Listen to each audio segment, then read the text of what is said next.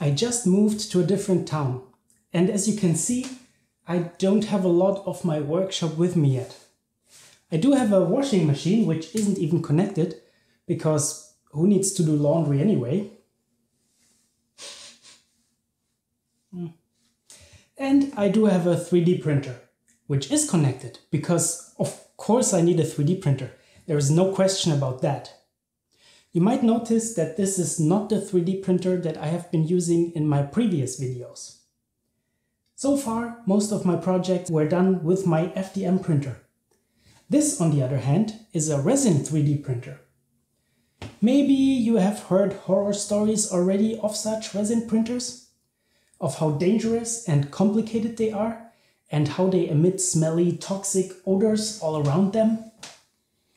As I want to use this to improve a few things in my new apartment, I thought I could take that opportunity to explain a bit how resin printers work. Let's see if they are really as bad as their reputation.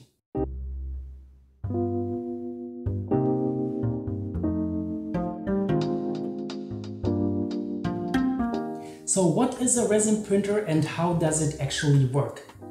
Resin printers use ultraviolet light to cure and harden liquid resin. This process is generally very precise, which is why resin 3D prints can be amazingly detailed. For this reason, they are especially popular for printing small and detailed figurines. Pretty much all the resin printers have a colorful, translucent hood or door. Why is that? Well, as these 3D printers work with ultraviolet light, and because daylight has lots of UV light that could screw up the resin, we need to keep it out somehow. That's what the cover is for. For the same reason, in addition to actually using the cover, the printer also shouldn't be in bright daylight. But let's see what's under the hood. This movable platform here is the build plate. Notice that it is upside down. The 3D model is also printed upside down. The build plate can move up and down fairly precisely. Below the build plate there is a container. This is the resin vat, which for printing needs to be filled with liquid resin. It has a thin translucent foil as its bottom. Below the resin vat there is an ultraviolet light source. In this case it's an LCD display. These are all the basic parts. By moving the build plate completely to the bottom into the liquid resin and then displaying a pattern of UV light, the printer can create the first layer. Then it moves the build plate up for the next layer and so on. Pretty simple actually. Resin printers with UV displays or projectors are also called DLP printers. DLP stands for Digital Light Processing. There are also printers that use UV lasers instead of a display. That technology is called stereolithography or SLA. Sometimes DLP printers are also referred to as masked SLA printers. Generally, DLP printers are a bit faster than SLA ones because they can cure an entire layer at once, while printers with lasers need to trace the layer with their laser beam. So let's find something to print to see how the printer looks in action. I want to put up a Japanese door curtain in the entrance of this room. 3D printing should be perfect for creating the mountings for a curtain rod.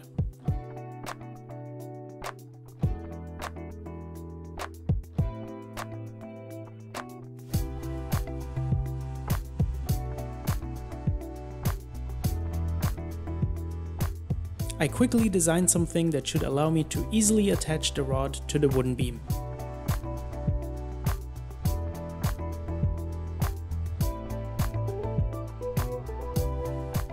Once I have a 3D model, it needs to be sliced into layers that the printer can understand.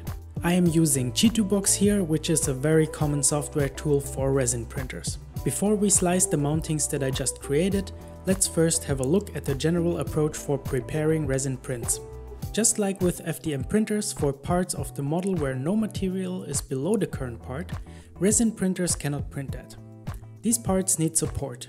Usually, tree supports are used for resin prints. Actually, it is very common to use support structures in resin printing, even when the same part wouldn't have supports when printed with an FDM printer. One reason is that the first few layers of a resin print are exposed for a longer time than the rest of the model.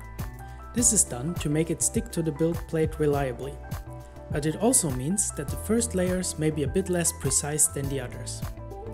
This is avoided by distancing the actual model from the build plate with supports, which can be removed later. Also, tall models may be tilted in order to reduce the necessary number of layers and thus reduce printing time. Another reason is that we want to avoid layers with a large cross-sectional area. You see, the cured resin doesn't only stick to the build plate or the rest of the model, it also sticks to the translucent foil at the bottom of the resin vat. And if it sticks to that too well, it might actually detach from the build plate, or even worse, the foil may rip, leading to spilled resin all over and inside the printer. Because of that, resin prints are often oriented diagonally to minimize that risk. Layers with large surface areas can also be avoided by making the model hollow. However, it is important to include holes through which the remaining liquid resin can drain. I learned this the hard way when one day one of my prints suddenly cracked and started spilling resin everywhere, leaving me with a huge mess to clean up. I had been wondering why a hollow model would be this heavy. Anyway, for this print I will forgo the supports. I can easily fix the first layers with some sandpaper if I need to, and the cross sections aren't that large. The recommended settings can usually be found on the packaging of the resin. Layer heights are generally much finer for resin prints when compared to FDM prints. In this case I am using 0.05mm layer height. Each normal layer is cured for 8 seconds and the first 5 layers are exposed for 60 seconds. So let's load this onto the printer and see how it goes.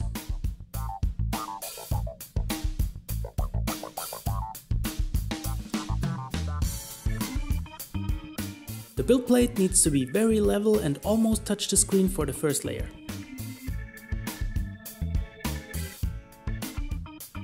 Once I made sure that that's the case, I can fill the resin vat. Epoxy resin isn't the healthiest stuff, so it's best to wear proper protection. The gloves shouldn't really be latex gloves because the resin might get through that. Nitrile gloves are great. One of the main complaints about resin printers is the smell. I actually don't think it's too bad. There are plenty of resins that are odorless, and while it doesn't mean that you cannot smell them at all, I don't find it too troubling. Of course, it's still a good idea to have the printer in a well-ventilated area. The print can start, now we wait.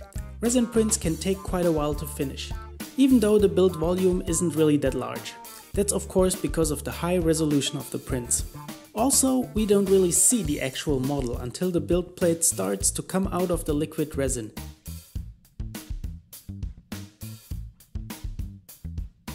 The printer is finished. If this was an FDM print, we could get the model from the build plate, possibly break away some supports and we would be done. With resin prints, there's a little more work to do.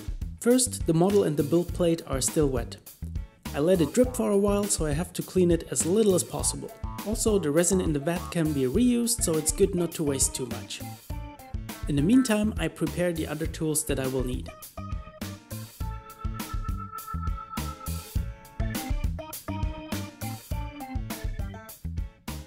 The models are removed with a plastic scraper so the build plate doesn't get damaged. Any excess resins is then washed with isopropyl alcohol.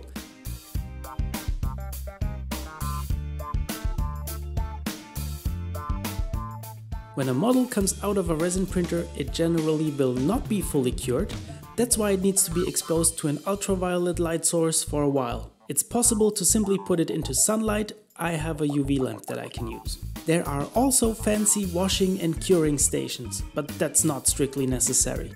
I also clean the build plate and scraper with the alcohol.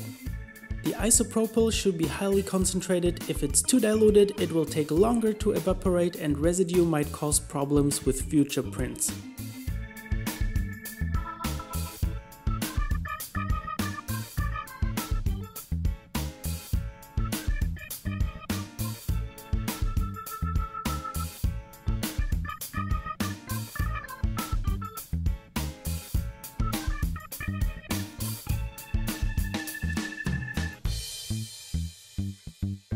As we have the finished prints, let's see how they fit.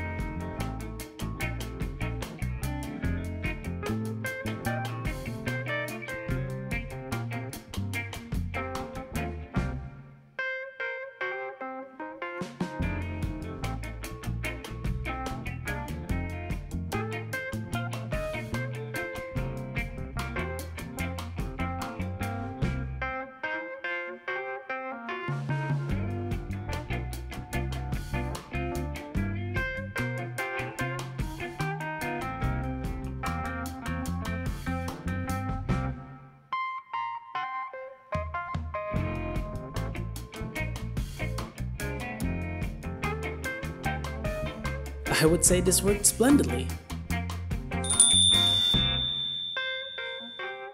There is still resin in the vat. If I plan on printing again within a few days, I usually leave it in there, stirring the resin a bit before starting the next print. However, if the printer will be idle for a longer time, or if I want to change to a different resin, or if a print failed, the vat needs to be cleaned. For this purpose, I found this really cool draining holder on Thingiverse that I printed with my other 3D printer. It takes standard paper filters and the resin can drain right back into its bottle.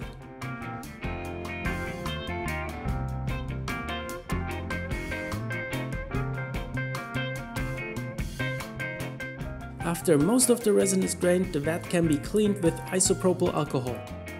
However, the foil shouldn't be cleaned with normal paper towels because they tend to scratch the surface. Instead, I use a microfiber cloth. Liquid resin shouldn't simply be thrown into the trash. If we need to dispose of it, it should be fully cured by exposing it to UV light first. Oh, and never pour your resin down the drain. I leave the used isopropyl alcohol out in daylight to evaporate. The cured resin that remains can be discarded in the regular trash. I also expose the used paper tissues to UV light before throwing them away. So while there is a little bit more to think about and to clean when using a resin printer, I really don't think it's a lot harder than FDM printing. Just take your time and think through what you're doing and you will be rewarded with highly detailed prints. That's it for today. See you next time on Matu Makes.